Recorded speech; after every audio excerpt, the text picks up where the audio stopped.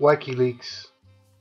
Ted Cruz's father's link to the JFK assassination has been confirmed.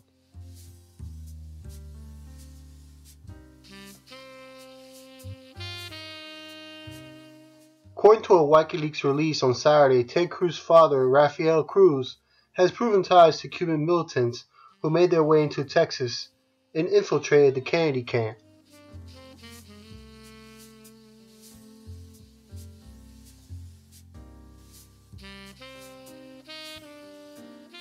Two members of the Klan who was very close to Castro were hired assassins tasked with murdering JFK. DNC leaked Trump may have been right about Ted Cruz, father and JFK killer. Comms head Louis Morand. Well, I will note that Cruz's father was in fact a militant who fought the Batista regime, which Fidel Castro defeated, and it would not be unusual for him to be caught up in the ugly web of Cuban militants with questionable histories. I met some Cubans here in Miami, and I can tell you this: if there's only one issue that the Miami Cubans and the Fidel Castro Cubans who don't like each other, there's only one thing that they really agree on, is they both hate JFK. The Miami Cubans feel like they were betrayed by JFK because they sent in a lot of their families from Miami. They had wanted to retake Cuba, and they had planned this mission with JFK to do it. At the very last moment, we sent them in thinking they were going to get air support. They never got air support, and they all died. Miami Cubans have not forgot that about JFK. The Fidel Cubans, of course, they didn't like JFK either. His father, Ted Cruz, he was this, I imagine, a great speaking orator like his son. So I feel like he was the type of person who was like inspiring people behind the scenes to do things for them. So it was a kind of an interesting factor. Did he motivate? Did he conspire to go ahead with this? Likely, because I'm pretty sure that he didn't like JFK either. That's safe to say, right? If they're having lunch together with Lee Harvey Oswald, he probably didn't like JFK.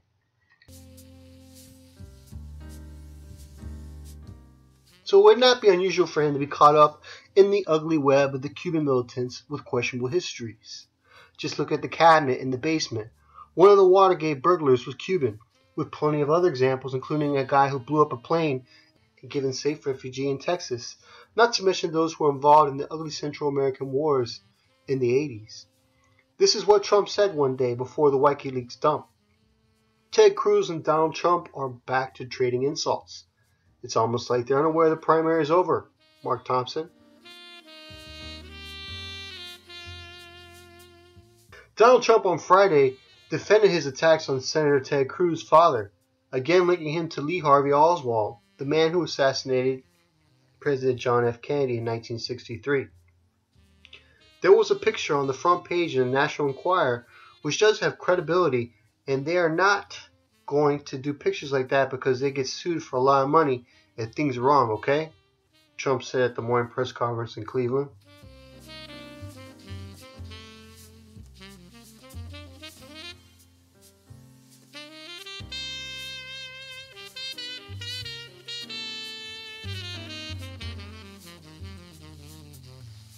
The GOP presidential nominee added that he merely pointed out that the picture was published and that he did not know nor imply that Cruz's dad had anything to do with the assassination of John F. Kennedy. They just hung out together. So they have this picture, and it's an old picture, having breakfast with Lee Harvey Oswald. Now, I'm not saying anything, said Trump. This has nothing to do with me. Except I might have pointed it out, but it had nothing to do with me. I have no control over anything. I might have pointed it out. I think it's important to point out that early on, when the Castro Revolution began, a lot of Cubans, they thought it was a nationalistic thing, so they went along with it. And after they figured out he wasn't going to hold re-elections, that's when they realized, this is going too far. He plans to stay here. They would actually set the fields on fire. They would use animals. They wouldn't use a dog, because the dog is smart enough when it's on fire that it would actually stop, try to roll down, roll over, like back and forth like they tell you in a fire drill. They would actually use cats to run through a field to set the whole fields on fire, the sugar cane.